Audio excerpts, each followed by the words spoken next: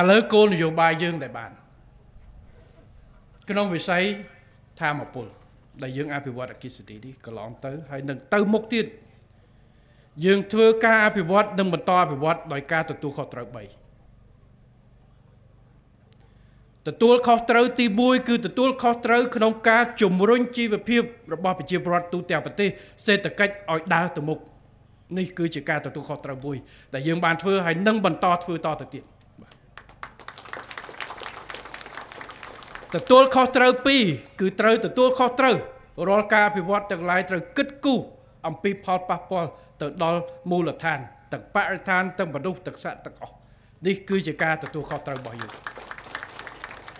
ហើយទទួលខុសត្រូវ3គឺក្នុងនាមជាប្រទេសមួយនៅក្នុង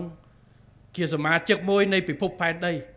ក៏ត្រូវអភិវឌ្ឍនៅក្នុងគោលដៅណាដែលចូលរួមនៅក្នុងការថែរក្សាបរិស្ថានហើយជាពិសេសជួយទប់នៅក្នុងការប្រែប្រួលអាកាសធាតុលើពិភពលោកនេះជាការ3ដែលយើងធ្វើ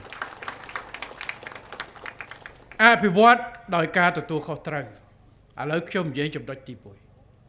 1ទទួលខុសត្រូវទី1គឺរាជរដ្ឋាភិបាលមានភារកិច្ចដាក់គោលដៅនៅក្នុងការបន្តជំរុញកំណើនសេដ្ឋកិច្ចជាតិហើយកាត់បន្ថយភាពក្រីក្រឲ្យជីវភាពរស់នៅរបស់ប្រជាពលរដ្ឋនៅទូទាំងប្រទេសបានកើនឡើងនេះជាការទទួលខុសត្រូវរបស់យើងពីប្រទេសមានសង្គ្រាមទៅជាប្រទេសដែលមានសុខសន្តិភាពពេញលេញពីប្រជាពលរដ្ឋដែលគ្មានស្ថិរភាពកន្លែងដែលគ្មានសន្តិភាពទៅជាកន្លែងដែលអាចអភិវឌ្ឍប្រជាពលរដ្ឋរស់នៅបាននឹងរីកចម្រើនបន្តទៅទៀតពីប្រទេសដែលក្រីក្របាតដៃទទេចេញមក40ឆ្នាំជាមុនទៅជាប្រទេសដែលមានជីវភាពចំណូលមធ្យមកម្រិតទៀត